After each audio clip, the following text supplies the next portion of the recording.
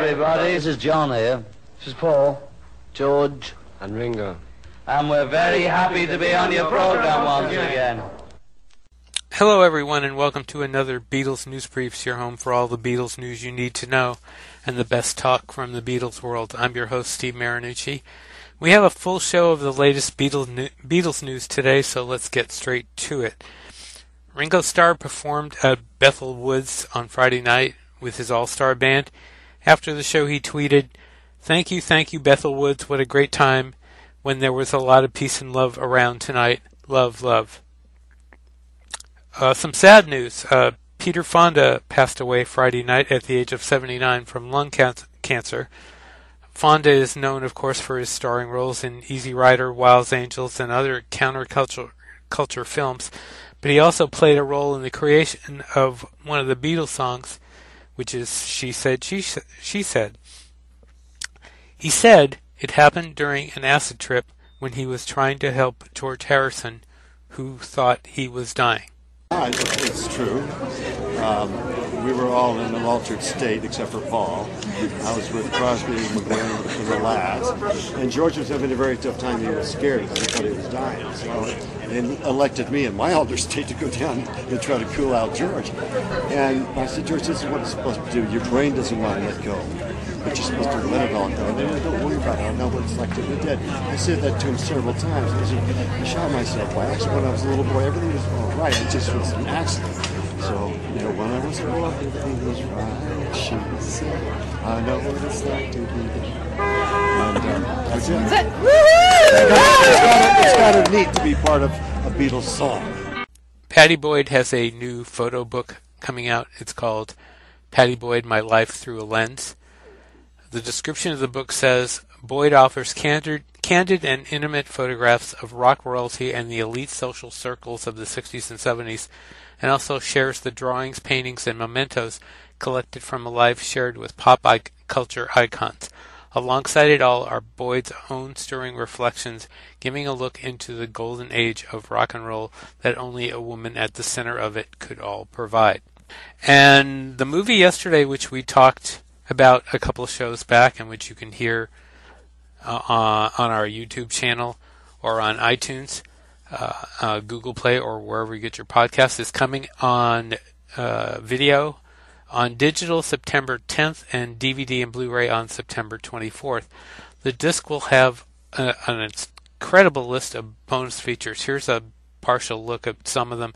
It'll have an alternate opening, an alternate ending, deleted scenes, of course, a director-writer commentary, a Live at Abbey Road sessions segment with actor Hamish Patel performing Yesterday, I Want to Hold Your Hand and Let It Be, playing for real on the reinterpretation of the Beatles songs for the movie, and featurettes on Ed Sheeran and Kate McKinnon. The Amazon links for both Yesterday and the Patty Boyd book are on our That's What I Want Beatles store page, and also on our Beatles news and commentary page. There's a new Beatles album on Spotify. It's called Something, and yes, it's the 2019 mix, the studio demo, and the instrumental mix from the new box set. So if you haven't heard them, you can hear them there, and you don't need a membership. And in the rumors department, to guess if it's actually legitimate or not, Amazon Italy has a listing for a new Beatles singles box set. There's no information on the listing and no release date on it. We'll be right back with chart news, a look back in history, and what you can find out there streaming. And now the latest Beatles chart news for the Billboard dated August 17th. Beatles 1 is at 74, down from 71 last week. Abbey Road is at 92, down from 90, and the White Album is at 168, up from 198.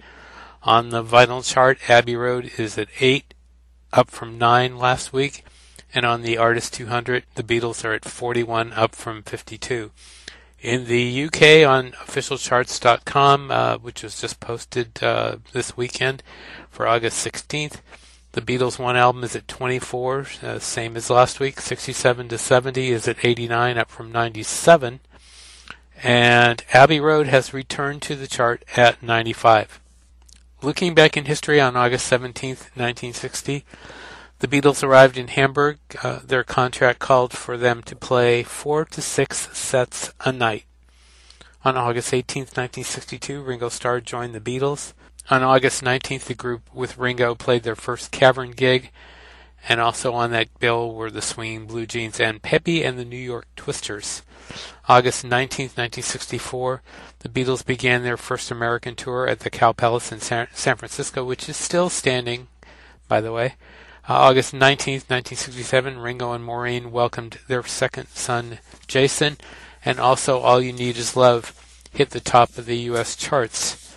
On August 20th, 1969, the Beatles recorded I Want You, She's So Heavy.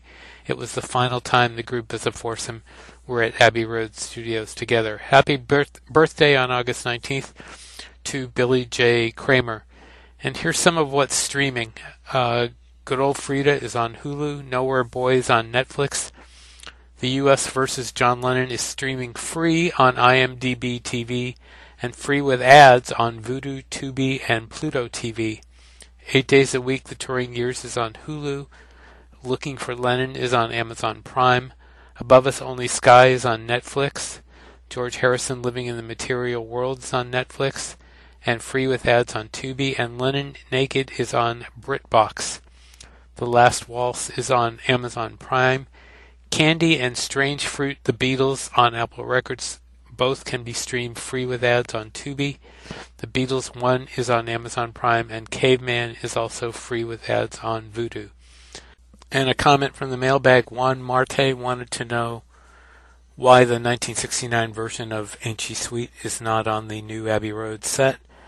And the answer is that it will be probably contained with the box set that comes out or next year, assuming there is a box set, and I would guess that you can probably suspect that there will be, released with the remastered and redone Peter Jackson version of Let It Be. So there's the answer to that. Thanks for writing one. And if you have a comment, please feel free to leave a comment on our YouTube page, or write us at BeatlesNewsBriefs@gmail.com, and we may answer your question in an upcoming show. That's it for now. You can catch our shows on fab4radio.com, Beatles-orama, and also on YouTube, iTunes, Google Play, Spotify, or wherever you get your podcasts. Please join our Beatles News and Information group on Facebook for the latest in the Beatles world, and check out our That's What I Want Beatles store page on Facebook for gift ideas for yourself or your favorite people, and where you can also find links for both Candy Leonard's Beatleness and my Meet a Monkey Davy Jones book, and also the Yesterday DVD and the Patty Boyd book that we talked about in the show. And look for our next show, and please subscribe, and please rate us on iTunes.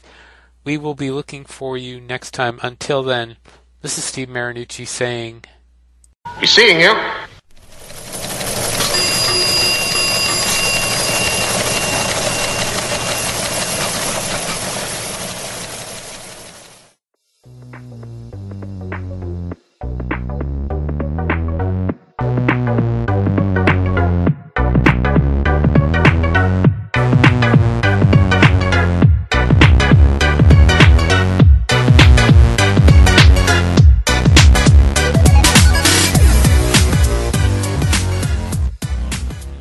Keep that one. Mark it fab.